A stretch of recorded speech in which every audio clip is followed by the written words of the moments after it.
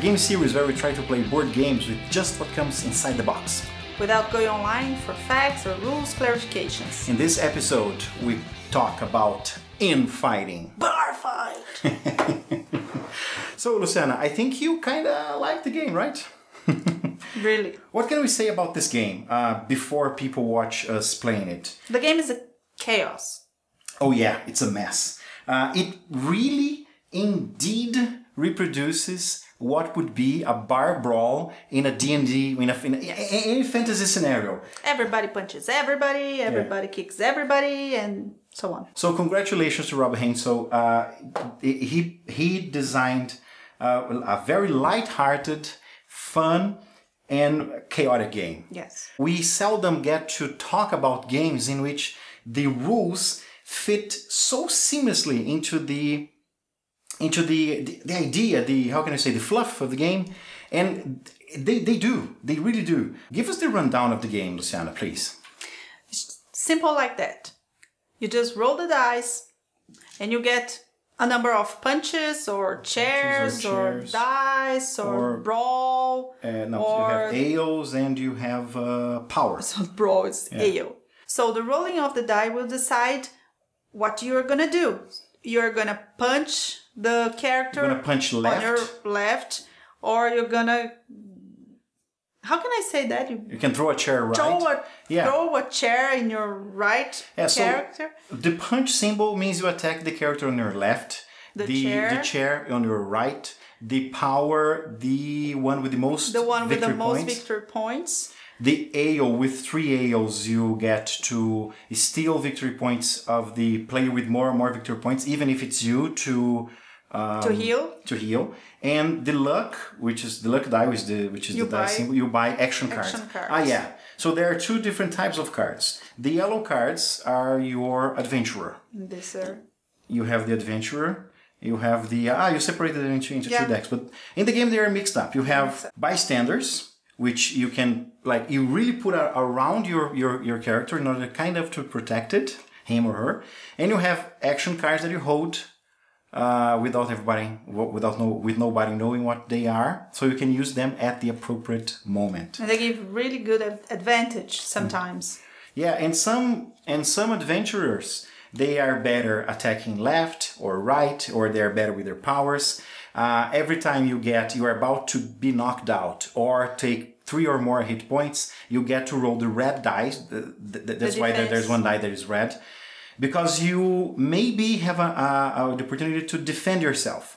And if you do, it's more chaotic things. Sometimes somebody else gets punched. Sometimes you give damage instead. Sometimes you just disappear. Sometimes, every character is completely different and completely...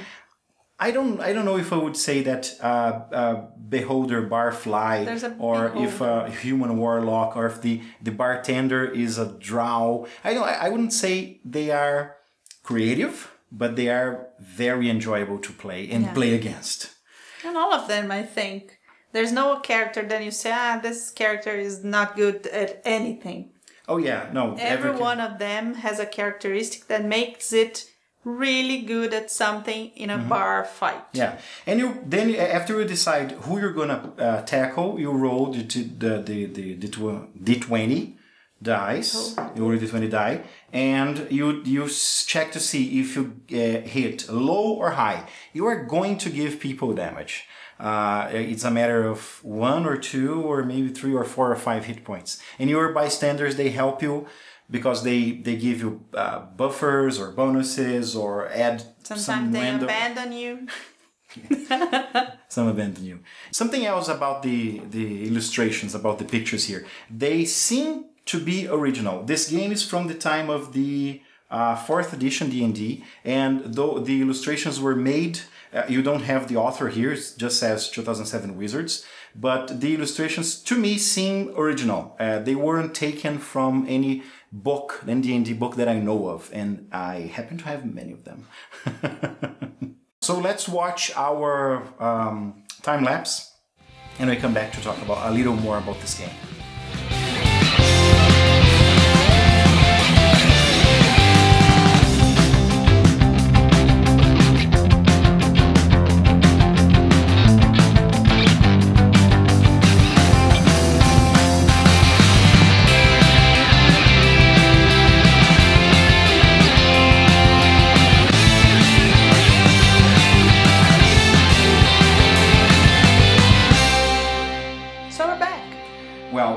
decide if this game passes the first play test or not, I would like to know what you think of the game, Luciana. I really like this game. It's really enjoyable, and it's good playing with lots of people. Yeah, it's a 3 to 6 player game, but you can play with 3 people or even 4 people, but the game really shines when you play with 5 and 6 with a full table. Yeah. I don't believe we have played with 6 people, but we played. I think 5 was the with 5. Every time we have 5 people here to play anything else. The first game that we break open is in fighting. It doesn't seem, but it's a quick game. Yeah, but I don't remember a match playing more. To get 20 victory points, and you see, wow, 20 victory points, but it's quick. Even that is messed up because you have to have 20 points and hold on to those victory points until you are able to hit another adventurer. So sometimes you get the 20 points because you hit an adventurer, but you didn't have 20 points then. You have to hold on a whole turn. And everybody will attack you. Yeah, because if people heal, they steal from your victory points. If you heal, you steal from your victory points. If you were the one with most victory points, people will attack you because you are the one with most victory points. People on your right will try to hit you. People on your left, you. And it's very hard to hold on to more than those victory points. It's very common playing with 5 people that 2-3 people go over 20 and they can't hold it for maybe even two rounds. So even then, the game, I don't remember the last time we played this game that it took more than 40 minutes to play. Yeah, it's always 40 really, minutes, really 30 quick. Minutes. Yeah, I don't remember going over 50 minutes. It's that quick. So it's a great aperitif of a game. Yeah. I don't even know if there's a word in English. And so now let's talk about, okay, no doubt, very fun game, very cheap game. I think I bought it, it originally cost, the original cost is $15, although it's an older game, so you can easily find, like this one I think I bought from Noble Knight for, I don't know, $10, something like that. It's very cheap. If you find it, buy it. You won't regret it. You won't regret it. Luciana, I don't think this game passes the first play. It's very easy to interpret what is here. I'm not saying this game doesn't pass because the rules book, because this game couldn't be more simple, couldn't be more straightforward rules-wise. It doesn't pass because how do we gauge if a game passes or not? What are we doing here? We check a game to see if it can be played just using the rule book. No, just using what comes in the box. Oh, yes. So, this, I don't know, dice roller here doesn't come in the box. Your father made it for us. It's not really necessary, okay, granted. But you need something to tally up your hit points. And the hit points of your bystanders and the victory points. There is nothing inside the box that helps you do that. Yeah. It's really important. Yeah, it's fundamental. Because you need to look at the other character on the other side of the table and see, oh, that guy has only 3 hit points. I'm gonna see if I can attack him or her.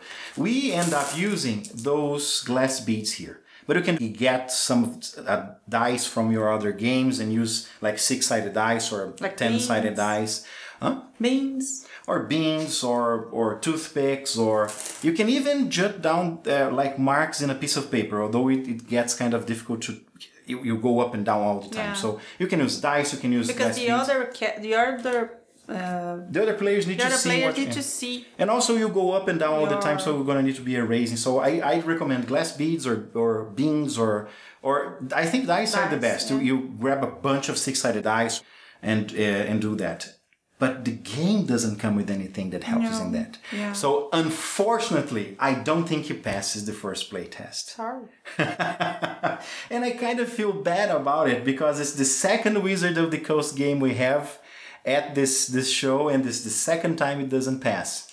So we're sorry, but yeah. But it doesn't take the fun out of the game. No way, no way. You can have beads or it's a great beans or horn cannons.